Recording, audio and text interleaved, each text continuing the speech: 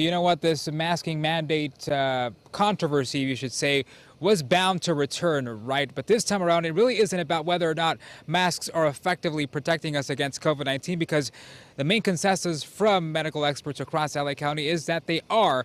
But this time, it's whether or not these masking mandates should come back for all indoor places across LA County. The city of Beverly Hills, one of the latest to speak out publicly against it. And of course, that's generating lots of debate across the nation even.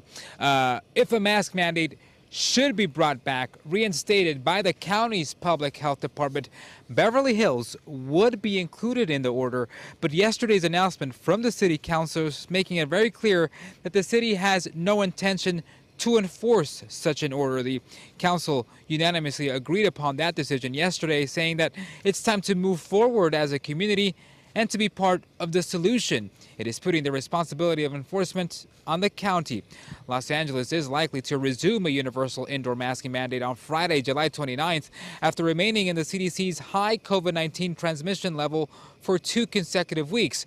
Public Health Director Barbara Herrera says the only way to avoid that masking requirement from returning is to lower transmission below the high level by Thursday, July 28th, something she says is highly unlikely. Masks are already required on all forms of public transportation in LA County and in other indoor spaces like healthcare and correctional facilities and even shelters.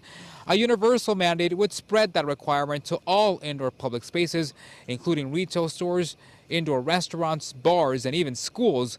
But some elected county officials like Supervisor Catherine Barger are now saying it's now been more than 2 years into the pandemic and people pretty much know what to do to protect themselves. She is the only one of 5 county supervisors to come out publicly against this renewed indoor mask mandate, releasing an open letter saying, quote, "They are polarizing and unenforceable," and that the county does not fully understand the costs associated with imposing masks among our children.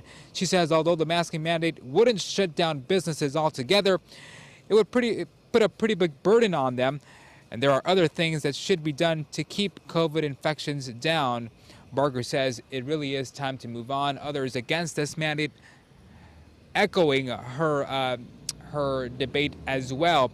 Now, we are expecting to hear from Barbara Ferrer on Thursday on whether or not these mandates will be officially making a comeback to all indoor spaces here in LA County.